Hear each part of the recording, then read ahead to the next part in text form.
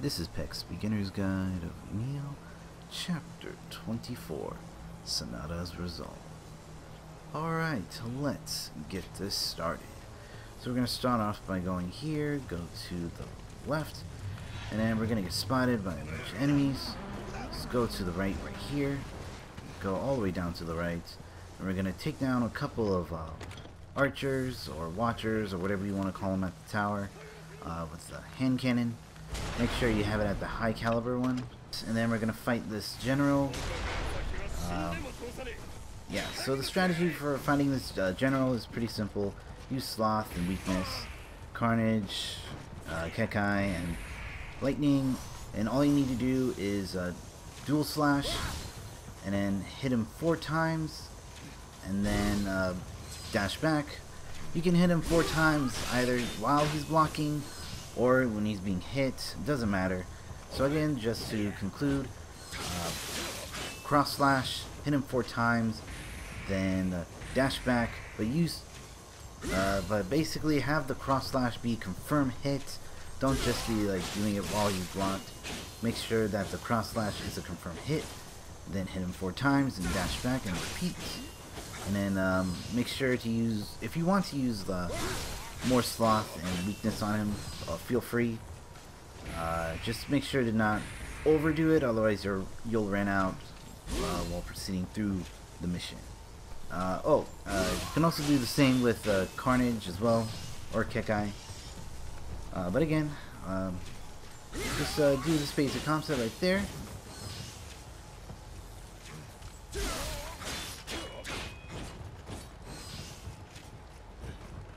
Finish him off with the cross slash, and then we're gonna loot this corpse right here.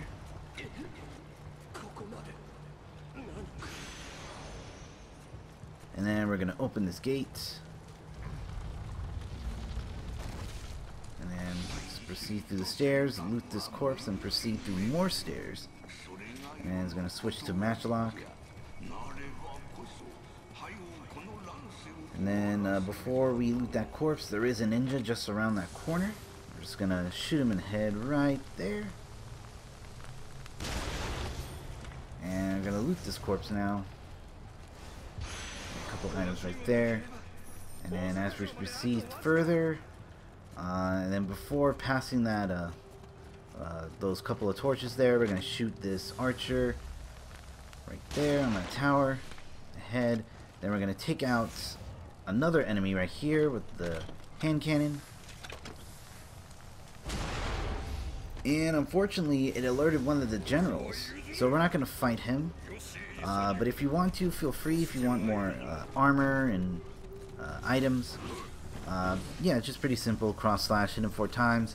But again, I haven't actually fought him because I actually wanted to pass that enemy pretty quick, and yeah, like I said, there is a way to pass this enemy pretty quick without fighting him.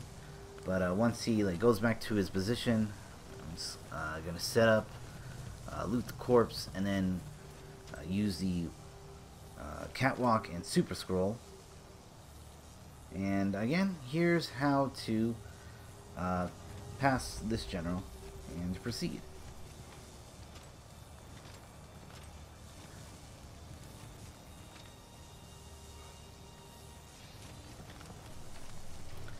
Alright, so after we loot this corpse,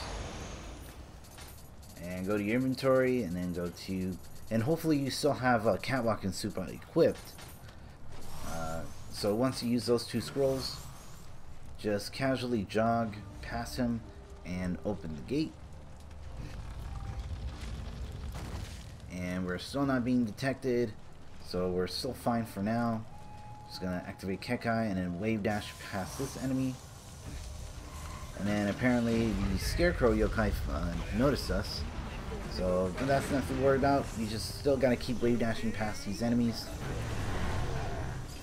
And we're gonna go up here and then hit the checkpoint. If you're lucky you didn't get hit by the hand cannon right there.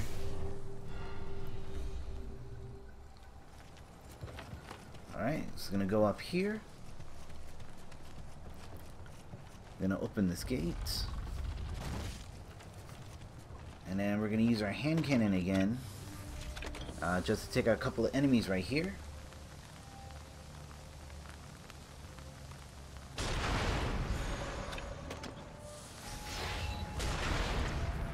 And there's 2.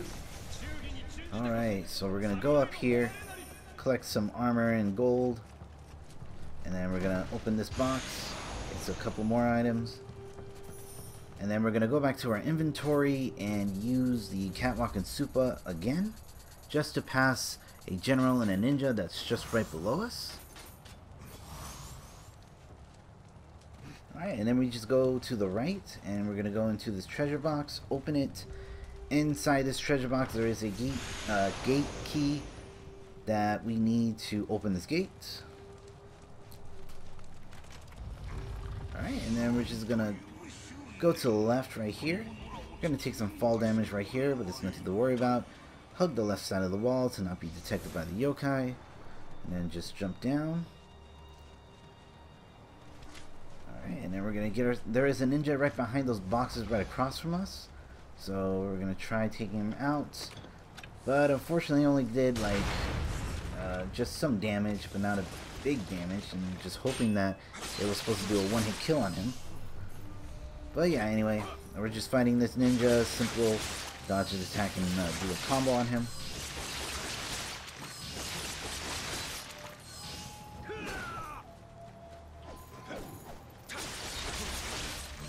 And then the next one is going to be another general. It's the ninja general that's able to see us through from catwalk and Supa.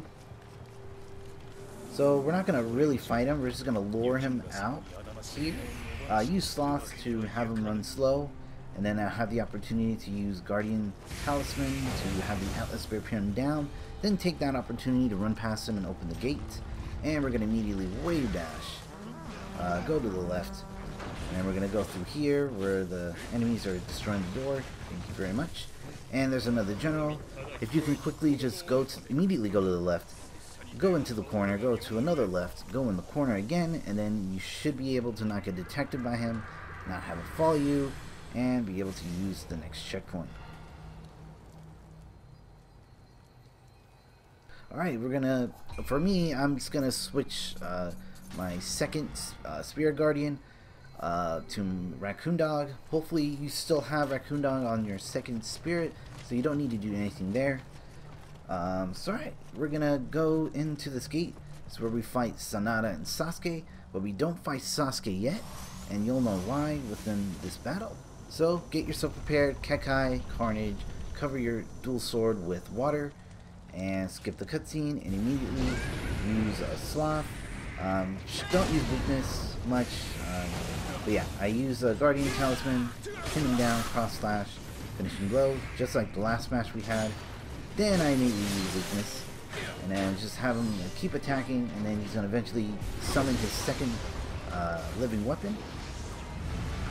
And then I was trying to use Atlas Bear to have him pinned down, but apparently with the Wind Talisman he's very durable and doesn't get flinch. Unless, like, if you use, like, probably Sloth, I think that's what kind of happened. But yeah, still you try to use Atlas Bear, it still didn't work.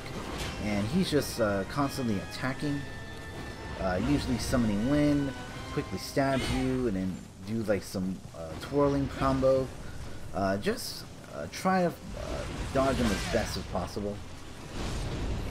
And you can use this to take advantage by having him deplete his stamina, so that you'll be able to take him out. But he will quickly summon his living weapon again, and it'll be random. It'll either be the Wind Maiden Talisman, Wind Maiden Guardian, or the Fire Horse Guardian Spirit.